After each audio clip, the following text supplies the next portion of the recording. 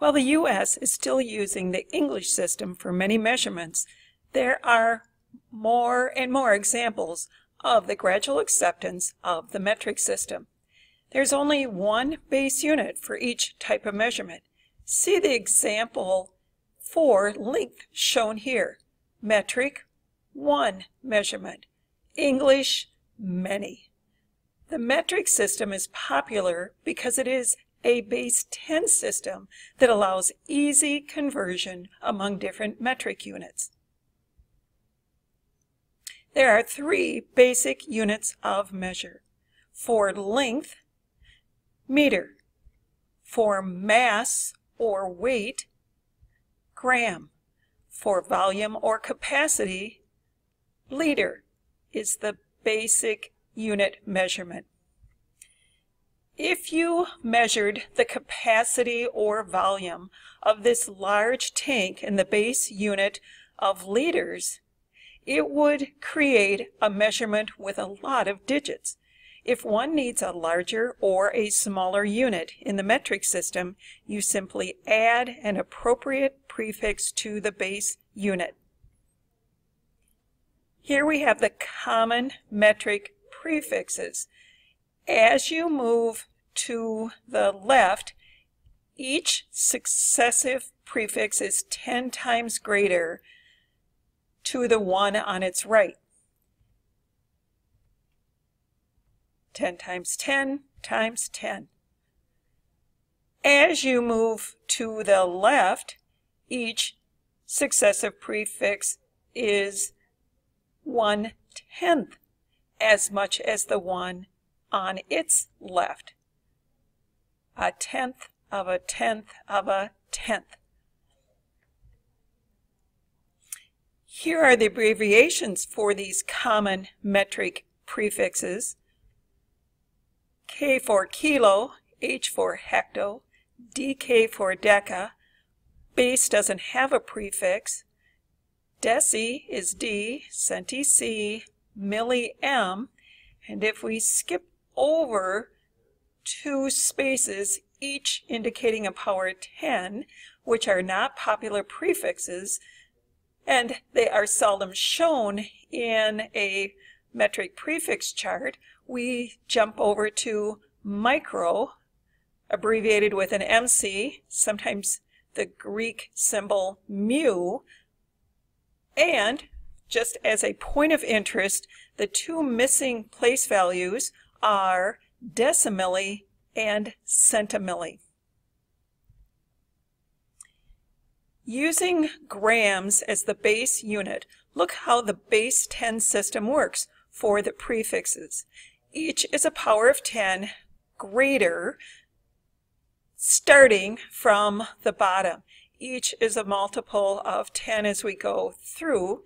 These relationships can be converted with the base having a 1 shown here in yellow.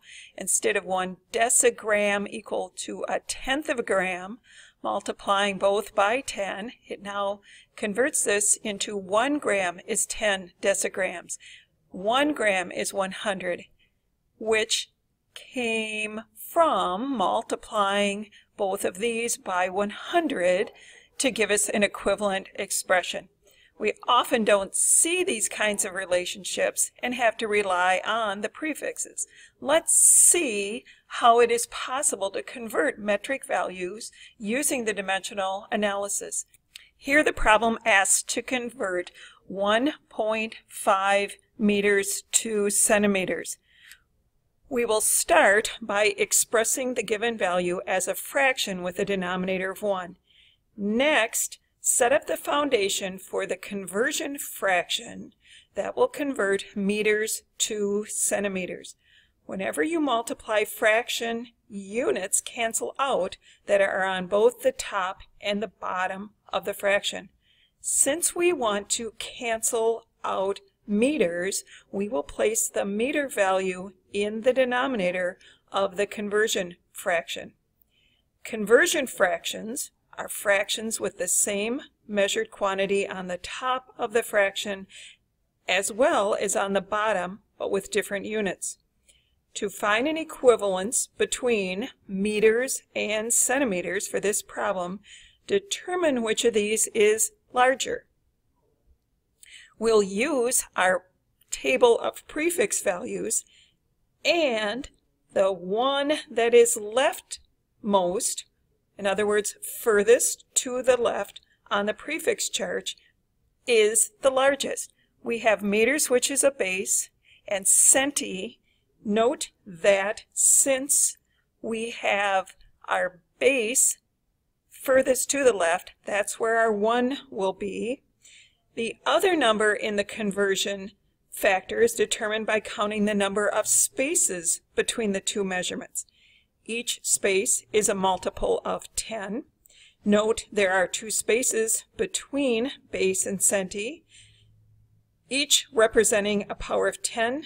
The missing conversion factor number then is found by multiplying 10 by 10, or 100. Thus, we have equivalent values. Another option is to use a chart shown here for the base gram, but represents the prefixes for meters as well as liters. And here we have 100 centigrams equals 1 gram, which is also the same for 100 centimeters is equal to 1 meter. Expressed as a conversion factor fraction with the same quantity or equivalent quantity on the top and on the bottom, this fraction has a value of 1. When we have the same factor in the numerator and the denominator, we can cancel them out, so we can see our meters are canceling out.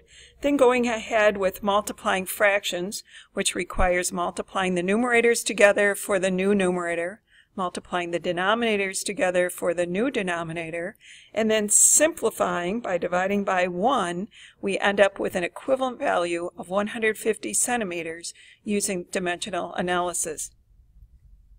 In this problem, we are asked for an equivalence in micrograms to the given milligram value.